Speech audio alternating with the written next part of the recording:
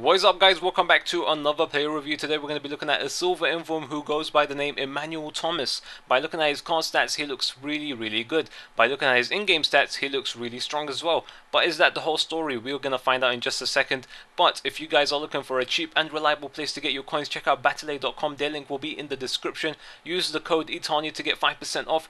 Now let's get down right to it.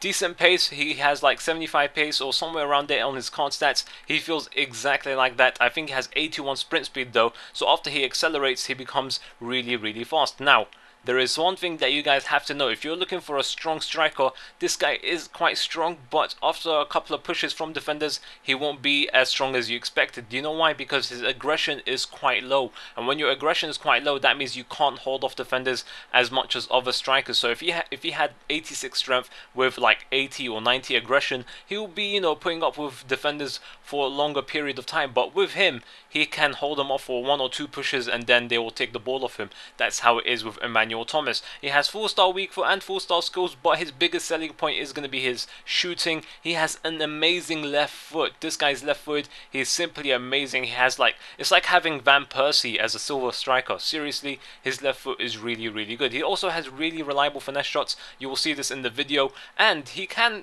don't get me wrong, he's not a weak player. He can hold off defenders until you get to the penalty area, so he can then just up your striker. Now, he has decent heading as well. I crossed it a couple of times. He won me a couple of headers in the air. Nothing too special, nothing too great, but he isn't shit at heading. So if you're looking for a target man, he is average in the air, I guess, not too special, but he is a silver inform, so he's not really a goal player. Not expecting him to win every header like a goal player like Inform Bentner, but this guy is decent at it as well. Now, a couple of things that I really disliked about him is, this is a major one, is his low work rates. Don't get me wrong, he's always in the right position, but he's never making fucking runs. This guy is probably the laziest player I have tried.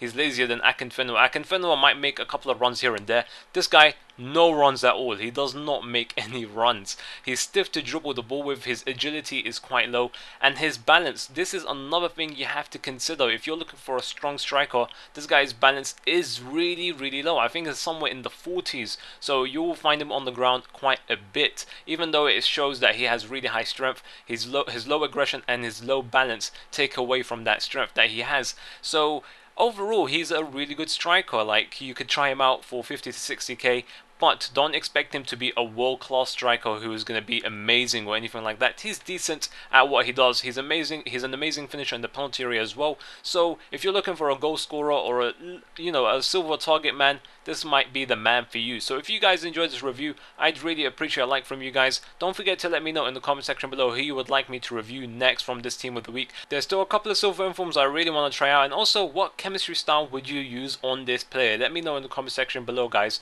Hope you guys enjoyed it, and I hope you have a very nice day.